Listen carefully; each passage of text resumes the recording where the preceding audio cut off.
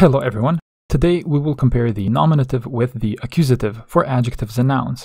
The nominative and the accusative are what are known as cases. The nominative is the first case and the accusative the fourth case of the Slovene case system, which in total has 6 cases. First, just a very brief review of cases. When we use the word case, we simply have different forms of the same word in mind. The different forms reflect the different functions the same word can have when put in different contexts. Taking the sentence, "The police officer shot the robber" as an example, the police officer is in case number 1, because it's what we call the subject, or the person or thing that acts upon another person or thing to effect a change. The robber is in case number 4, because it's what we call the object, which can be a person or thing that the subject acts on that has something happen to it. The nominative is just the basic form of a particular word in Slovene. Since English doesn't have cases the way Slovene does, you can think of as all words in English being in the nominative, so to speak. So basically, the first set of different forms you learn in Slovene, the first table of noun endings, is the accusative. Pretty much all the books teach you that first. How come? Well, the first reason is that the accusative is arguably the most important case in the Slovene case system. Let's have a look at why that is. I mean, not that the other cases aren't important or that the accusative is so superior to them, but the basic building block of both English and Slovene is the subject-verb-object structure. David loves Janet. I'd like coffee. He plays guitar. All of them have the same essential subject-verb-object structure in common.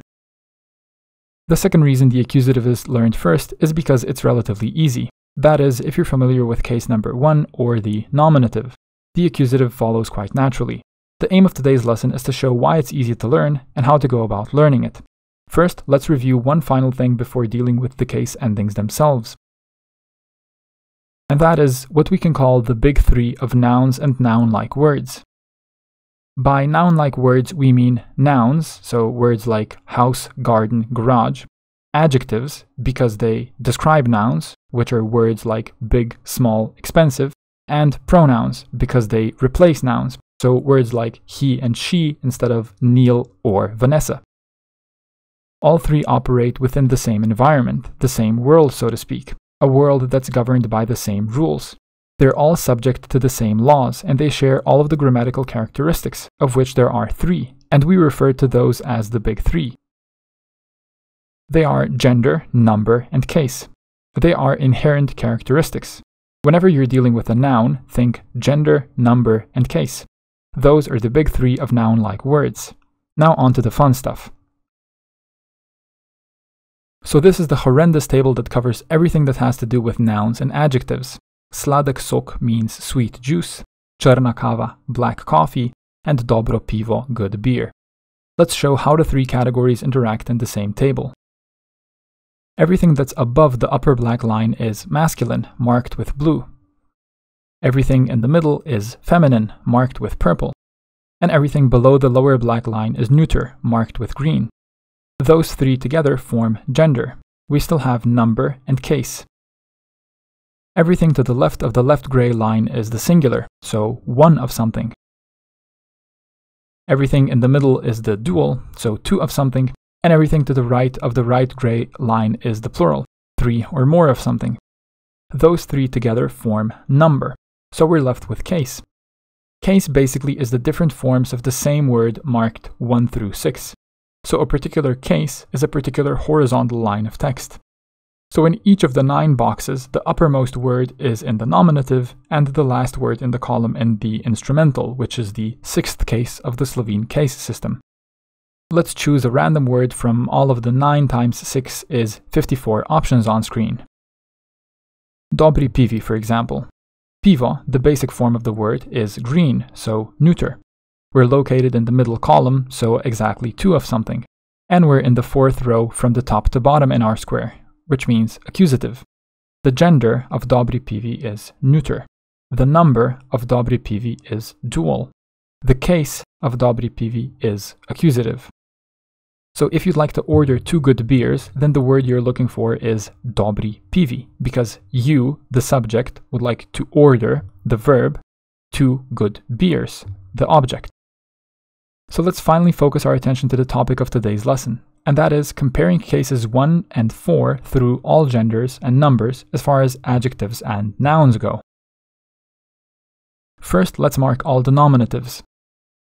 Pretty straightforward, right? Now let's add the accusative forms one by one and see if there are any similarities or differences. So, in the masculine singular, both cases are identical in appearance. The feminine singular is different. The neuter singular is the same. The masculine dual is the same, the feminine dual is the same, and the neuter dual is the same.